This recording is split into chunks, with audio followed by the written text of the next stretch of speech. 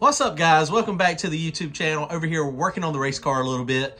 Was going to take a little bit of a break, and I wanted to talk to you guys about something. One of the most common questions I get asked is, when am I going to street race? When am I going to attend one of these big pre-games or post-games or, you know, some of the pad stuff?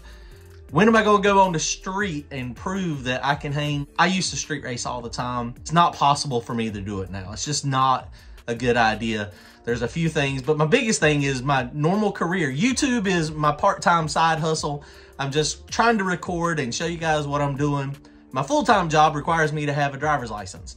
And there's been a lot of YouTubers, not necessarily in the drag racing world, but there's a lot of YouTubers that are starting to get busted. The police, they're starting to crack down after the fact. People are posting videos on YouTube of them doing hot rodding, doing 160 miles an hour on the interstate. You're breaking the law and you're recording yourself doing it and then posting it for everybody to see for eternity or until you delete the video.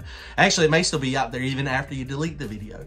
So street racing has a lot of possible consequences. We hadn't seen a lot of it happening in the drag racing world. Hopefully it doesn't. You know, hopefully those channels that street race all the time and the content creators that go out there and record it, hopefully they're still able to do it. I love watching it.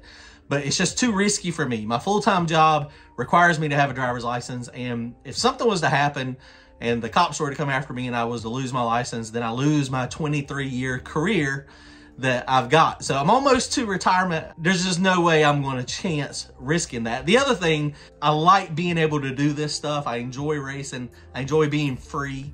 A lot of these street races, man, they're dangerous. You know, everybody signs up for it. But the reality is if one of these racers, if you got people lined up down the road and, you know, they're 100 foot, 200 foot, 300 foot out, finish line, whatever. If I lose control of my car and I kill somebody, I'm going to jail. And I'm not going to do good in jail. So I don't want to be there. So if it happens at the drag strip, it's a controlled environment, you're not breaking the law. The odds, I guess potentially you could still go to jail, but the odds of it not happening are more in my favor when we got some guardrails, when we got some promoters that are keeping people back off the starting line. I mean, it gets kind of sketchy sometimes, even at the back of the track events. There's a lot of people close to the cars, but it's still not the street. You know, so, you know, Big Chief said a long time ago, be street. If you ain't street, be ain't. I ain't.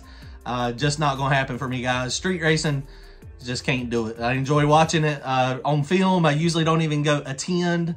I've attended a few, but it's, man, it's so dangerous. So I just can't do it. But I just wanted to put that out there and just say it. I ain't street. Now, if you shut down the street, you get a permit, you get something where we can race there legally. I'm down. I think I can make this car to go down any surface. Well, that's not necessarily true. I suck at it. I still can't win.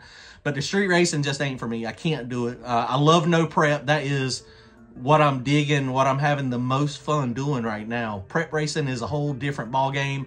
No prep, I think, is going to be really big this year, especially as glue prices skyrocket. So let's go drag racing. I'm going to be at the top end of the track. We'll be doing some front side stuff, no prep. But going on the street, you ain't going to see my car out there. My car will never be on the street. All right, guys, comment, like, and subscribe. We'll see y'all soon. Later.